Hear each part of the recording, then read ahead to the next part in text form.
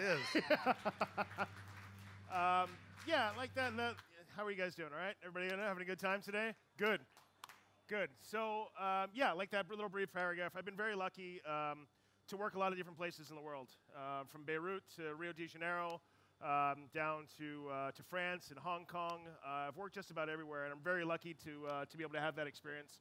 Right now, we moved from Chicago to Palm Springs. I'm originally from New York, and we love it out here. So, you know, I came out to open up the Kimpton Rowan Hotel down in downtown Palm Springs, the new big hotel that just opened up down there. And I left in December because I figured this would be a great place to open up a private business. So SMW Inspired, those are my initials. And the food is inspired, obviously, by my travels and my experience. We do anything from cooking classes to private dinners. We also do canapé parties, buffets, things like that, right in your home. I'm working on a brick and mortar to open up a butcher shop and a specialty food market, hopefully by the end of the year. There's not a lot of private ones here in the valley, and I would like, if you guys have a minute afterwards, to give me your feedback on whether or not you think that's a good idea. I don't know. Yeah?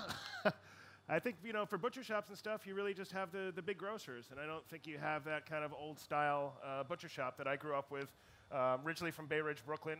My grandfather had a butcher shop there, and he moved up north, and I grew up in the shop stocking shelves, beer, making sandwiches, running cigarettes, things like that. So I've been really lucky to have been fooded my whole life.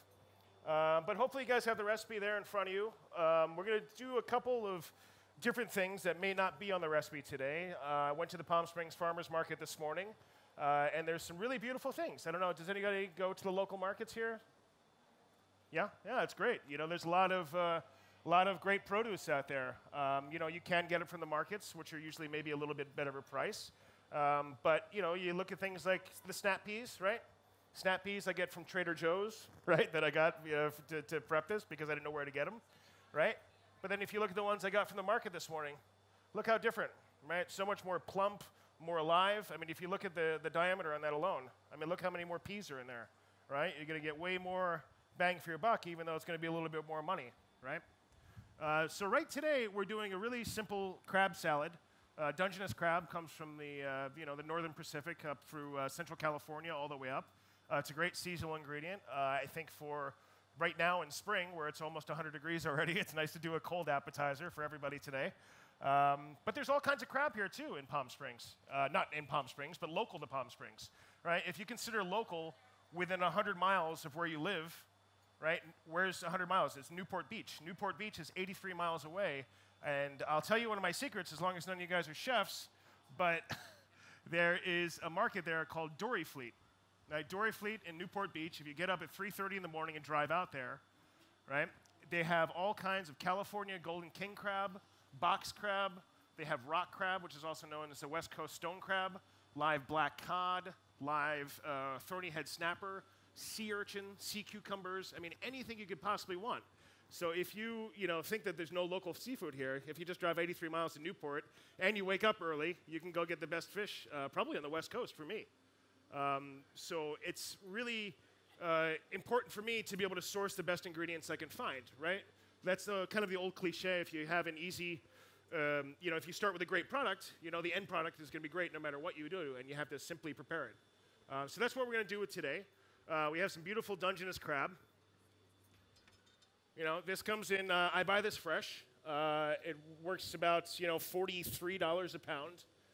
But if you think how many crabs it takes to cost, to make a pound of crab meat, right? You figure if you get even a large Dungeness crab, maybe 3 or 4 pounds, you're only going to get maybe a half a pound of meat off of it, So that's why crab meat is so expensive.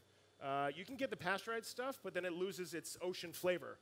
So that's really important to me, especially with seafood, because seafood can be treated so many different ways and cryovac and packed in gas packs and stuff like that. So even though we do live in the desert, hopefully some of you guys are here. Is anybody visiting, or does everybody live here? Visiting? Okay, cool, welcome. But there is really good seafood here in the desert, which I think is important to remember. So first, we're going to start off with our English pea puree. So we're going to do a nice mix of English peas, some of the snap peas we picked up, some spinach to set the green color, right? And then some avocados, right? Because what's great with seafood, raw seafood, cold seafood is always avocado, right? And as opposed to maybe just kind of taking avocado and dicing it, I thought it was a fun idea to just put it into a puree with the English peas, right? Because normally you need a little bit of dairy to make a very, very smooth puree. You need fat, right? Because if you just puree a vegetable without fat or anything else, it's going to be grainy no matter what. You always need a little bit of fat to make a really, really smooth puree, whether it be potato or vegetable or avocado, which had a lot of natural fat to begin with. So we're just going to take the avocado. We'll do one avocado. We'll pop that in the blender. And then we're going to take a little bit of our English peas here. Now when you're blanching, right, always want to make sure that you have enough salt, right? Always enough salt, no matter what, right? It should taste like the ocean. Always taste like the ocean, right? You got to make sure. You got to taste your cooking. That's another thing, too. It's really important for me to layer your seasonings, right? So you season a little bit in the beginning, you season a little bit midway, and then you finish it with a little bit of salt. If you don't layer those seasonings, say you put all the salt in the beginning, maybe you put too much salt and you screw the whole thing up, right? If you put a little bit, or if you put all the salt at the end, the salt taste is right on the front of your tongue, and it can be very aggressive. Whereas if you season as you go, it'll be more harmonious on the tongue and the palate and everything else. So we're going to take our English peas here. Right, we're going to blanch those. We're going to let those go for maybe a minute or two just to get nice and soft. There's nothing worse than crunchy peas. Anybody have crunchy peas? Yeah. Yeah, crunchy peas can be a little chalky sometimes. They can have a lot of starch. It's important sometimes to have your vegetables cooked. I worked for a French chef, Laurent Tourandel, in New York City and Hong Kong. He took me all over the world. And his thing was always not to have the vegetables crunchy. So that's something that was beat into me as a young age. So that's something that we had, especially when you're making a puree, though, too, is that it has to be cooked. Otherwise, again, the puree is going to be very kind of chalky, right? So you want to make sure that the peas cook for about 2 or 3 minutes. In the meantime, what I can do, we can start making our crab salad. So anybody have citrus trees in their yard? I bet, right? Lemons, oranges, blood oranges, grapefruits, pomelos, everything grows here, right? A lot of it I see rots on the ground, right? I mean, sometimes, even if somebody has one Meyer lemon tree, it can be like, 300 or 400 lemons. What are you going to do with all that, right? So for me, what I like to do is that I'll take all the lemons, I'll put them in a hotel pan, or just a large pan, and put about 1 inch of water, right?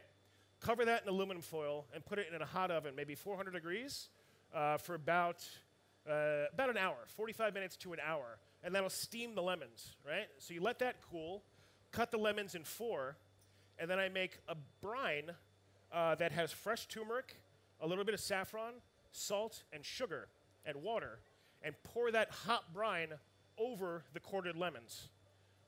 Make sure that that has a piece of paper on top. It's submerged overnight, right? And then the next day, I have a little food saver bag. Everybody knows a little food saver, little cryovac bags that you can do at home. And I'll put those in, and I'll cryovac it with the brine. And these will keep for 6 months or a year in your fridge.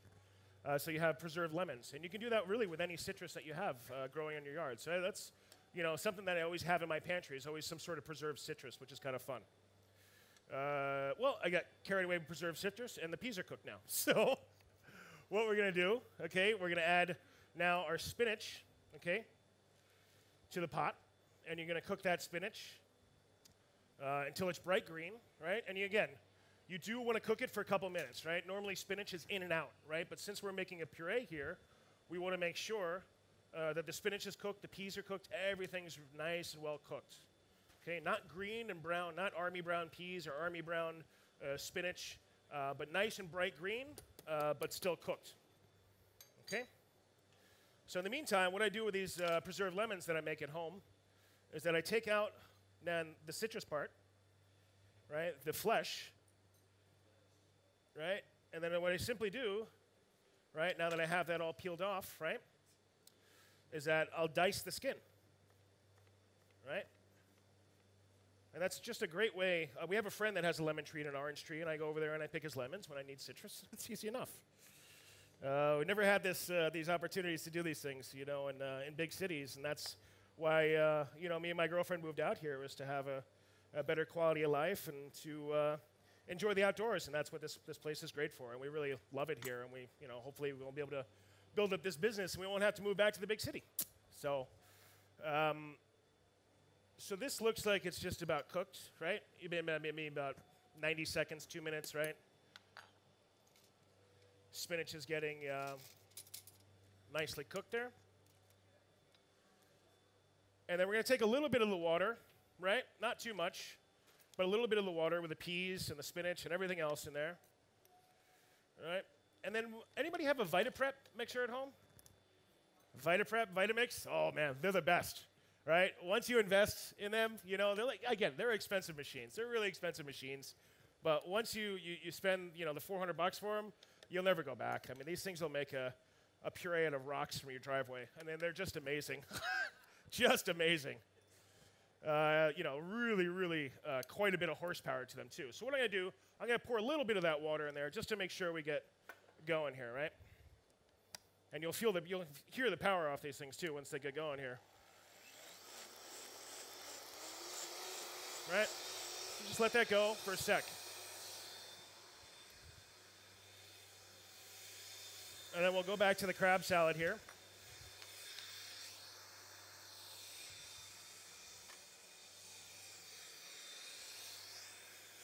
So then we have our Dungeness crab, all right, all the nice big pieces. Just give myself a time check here, too. I only have a half an hour. It's a quick one. Put the preserved lemon in there. And then we just have a little bit of mayonnaise, right?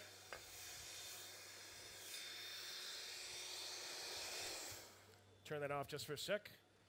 A little bit of mayonnaise, right? Because you have such a great quality crab that you don't want to overdress it, right? You don't want it to be creamy and have to take away from that beautiful seafood flavor there.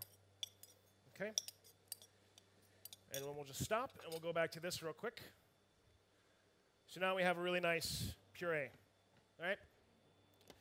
And what I'm going to do with this now,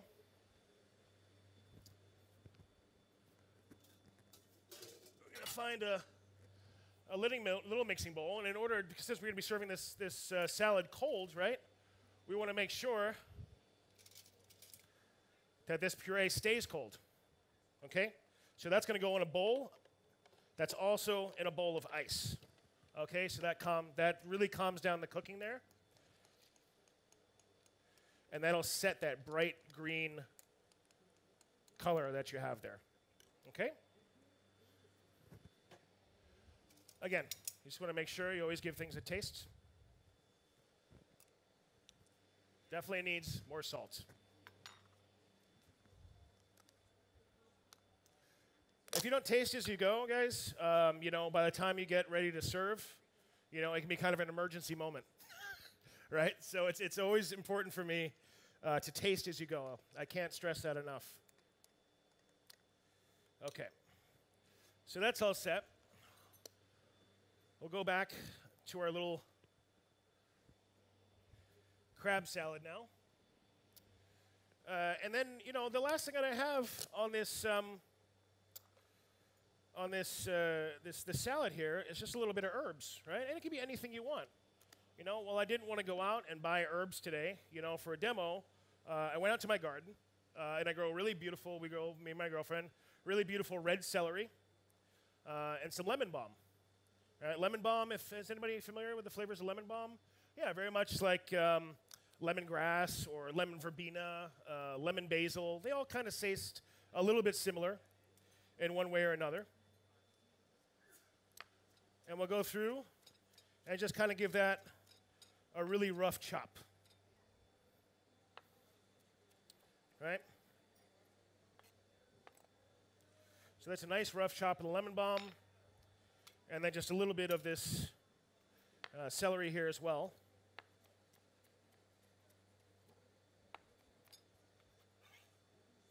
There we go. Okay. Always a little bit of salt to taste as well. Right? So kind of put all that together. Right? And it looks very simple. We have our peas here for later. Maybe just a touch more mayonnaise just to cream it out. And that's basically the salad right there. Okay? Add a little touch of salt. And of course, you have to eat this beautiful crab to see. A little bit more. That it's well seasoned. So I'll put this aside. Put this down and make a little bit of space here. Again, you know, with the salad, we have the pea puree. Next thing we're going to do is that we're going to have some radishes on the salad too. And again, from the Palm Springs Farmers Market this morning, right? You have your classic red radishes that you can get at the market, right? But there's so much more out there to try, right? So here you have a purple daikon, right? This you would have to peel before you eat it, but really beautiful in the middle, right? This is a great radish for braising, right? Normally people just eat radishes raw. They'll have them a little bit of butter and salt or something like that. These are great for braising. Same thing with these black radishes as well. Really, really beautiful. Great for cooking and braising.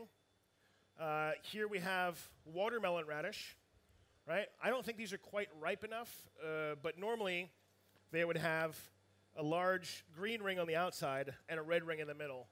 But again, I don't think they're ripe yet. This is just the first of the season so far. So watermelon radishes, these are great raw, but they do need to be peeled. And then here you have your classic French breakfast radish, right? These for me, the smaller they are, the more flavor they're going to have. When they get very big, they get kind of spongy sometimes. So usually I like to dive deep into something. I didn't want to drive out to Newport this morning to go pick up some crab because that would have been like 5 hours of traveling for today, but I figured I'd pick up some radishes instead. So we have that, okay? So the next, just a couple ways to do, right? Grapefruit, again, from the farmer's market, you can't beat it. This is a Oro Blanco grapefruit. All right, look how beautiful on the inside, right? Usually when you get them, the Texas Reds and things like that from the supermarket, they can be very spongy. But look how solid that is all the way through. Grapefruit should feel very heavy and very firm. If you have a grapefruit that's like, you know, the size of my head, which is a big head, right? But it's very spongy, that thing's not going to taste very good, okay? But this is nice, tight. Look at the way it glows. It's such a beautiful grapefruit. We get these from a guy named Pete down at the market. And he also does another one called Mellow Gold, which is just to die for. So this, I'm going to take the skin off the outside of this. And I'll show you one way, because this grapefruit can be a little bitter sometimes, right? Just a tad. And one thing I like to do sometimes is to be able to char the grapefruit, right? So I'll take this, we'll take the sections out, right? Probably don't have the right knife for this. It should probably be about 10 inches less, but we'll make it work. Yeah, nice and sharp too. Anybody here last year for the event? Yeah? Did anybody see the hamachi demo I did last year, maybe? Oh, a couple people. Okay, we have returning. Thank you. That was a lot of fun last year, but I almost cut myself like 60 times. So this year I figured I'd do something nice like a grapefruit instead of a whole fish. That was a lot of work in a half an hour last time. But a lot of fun nonetheless. So let me show you just a quick little trick. What you can do with a grapefruit, right? So what I'll do is that I'll put this on a little tray, right? And I had a friend of mine, Chris Lim, we worked together in New York, and he showed me this trick. And I've always kind of used it since then. So what we do is that we have a little bit of powdered sugar, okay? We're just going to do a light coating of powdered sugar on there. Okay? And then we're just going to get a blowtorch. You can get these from Lowe's or Home Depot or whatever you want, right? And then you're just going to char the surface, the sugar on the top of the grapefruit right there. And what that's going to do, right, it's going to provide a little caramelized flavor. It's going to look nice as well. And it's going to take away a little bit of the bitterness of the grapefruit.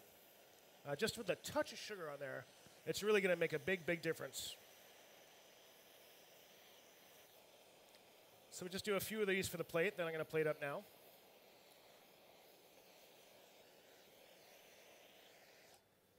Okay? You just have a nicely, little bit of char on it. You know, maybe you guys go out to breakfast and you'll see like a grapefruit brulee or something like that, right? Have you seen those out? No, grapefruit brulees, right? That's kind of the same thing, same idea behind it. Way less sugar, though. Okay, grapefruit brulees are not healthy. I don't care who tells you they are. Okay? They're definitely not. It's dessert for breakfast, okay? Yeah, it is. It is. That's right. So I'll show you guys how, I would plate up, for an event here. So let me just get my puree pre-made. And then we'll start getting some tastes out for you guys. We'll get everybody up here, which would be really nice. There's a couple different ways we can do this, right? We can kind of do the freestyle dots like that, right? Or another way, which is kind of fun, and you can see these. What I'll do is that I'll go to a little specialty shop, right? And you just have a little cake comb, right? If you don't have a lot of spoon skills, to be able to put purees in the plate and stuff like that, this thing costs about $5. All right, it's usually used for pastry, for putting textures on the side of cakes or chocolate. But why can't you use it for peas, right? So you just kind of come over like that, right? So that can look very nice like that and super professional, just with a little, $5 piece of equipment there, right? So that's pretty easy, right? It looks super professional, That's what when I was working in restaurants and stuff, we'd always use the cake comb for mashed potatoes and things like that you wouldn't normally assess, that you normally associate with something kind of fine dining like that. So, our plate's a bit of a mess, but we'll go on. All right. So we'll take a little bit of the crab salad, right? We'll just put it right down the middle of the plate on a diagonal. These nice huge lumps of crab, right? Really, all the herbs that I just snipped from the garden this morning and everything else, right? All kind of coming together there. Right? You could get a ring mold and kind of cram it all in there, but you would also lose the beauty that is this nice big lump crab meat, right? So put that right down the middle. Since we have peas in the puree, right, I was going to put snap peas on top, right? So you have a few snap peas on top. All right? If there's no pea puree on the plate, it wouldn't really make sense to put the snap peas on, okay? So kind of put those up like that. We're going to put a few pieces, right, of our charred grapefruit. Maybe one kind of standing up like that on top, one over here in the pile of puree, one over here in the corner, kind of doing its own thing, one over here, right, and another piece just here, not even with the char, okay?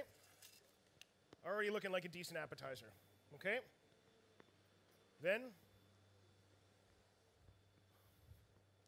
we'll take a few of those radishes that we got from the market this morning, right? I like to shave them paper thin so I can almost see through them. Okay? And we'll just throw those on there like that.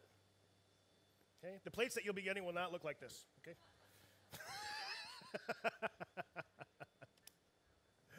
All right? And you kind of have that all piled up right there, right? And then what we're going to do, we have a little bit of, I made these crackers last night. Okay? These crackers are made from almond flour, all-purpose flour. You have a little bit of poppy seed in here, some butter, and some glucose, which is inverted sugar, right? And it's just a little cracker, okay? Like a little lemon poppy cracker that'll go great with all the vegetables in the raw crab, right? So you just kind of throw that on like that, right? And another piece over here, okay? Kind of get that in there like that, right? And then one more treat, if I can find it. That will do. Borage. Okay, borage leaves taste like oyster. Okay, I grow these also in our backyard. They took forever to bloom. I did them from seed. They took like 8 months to bloom. But these have a flavor of oyster. It's really amazing. These little tiny flowers. And they take a long time to harvest. The leaves, you can make bread out of leaves, purees, and things like that. But it's a vegetal kind of oyster flavor to it, which is really unique. 5 minutes, thank you. 5 minutes. I get carried away sometimes, as you can see. But then that's it, okay? That's how I would come to your house and serve you a crab salad, okay? Oh, thanks.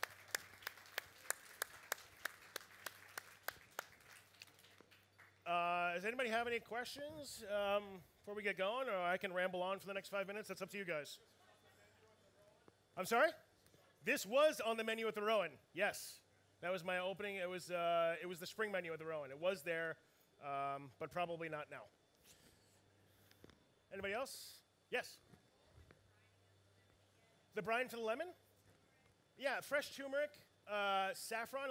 You don't need the saffron. You don't need the saffron because if you get the fresh turmeric and grate it, it has enough of that flavor already. Okay? Sugar and salt. Yeah, hot over that. Okay, and then we can get everybody up here and we can start plating for everybody. But it's a pleasure to give the plates, the little plates, the little to-go plates. Sorry. But yeah, we'll get a bite of this crab salad out to you guys. Everybody day drinking today or what? Yeah, okay. My drinking days are over, but I'm happy somebody else is enjoying it. But yeah, pleasure to have you guys here today. You know, if you'd like a business card or anything else, you know, the website is smwinspired.com if you'd like to look it up. Again, we're looking at a brick and mortar a little later in the year. You know, butcher shop, specialty food shop, I think that would be great for the Coachella Valley. Something independent, not the big markets. So that's our goal over the next 6 months. I'm going off to San Francisco to consult in a restaurant over the summer, but I'll be back in October. So thanks for having me, and we'll get you some food here real quick. Thanks.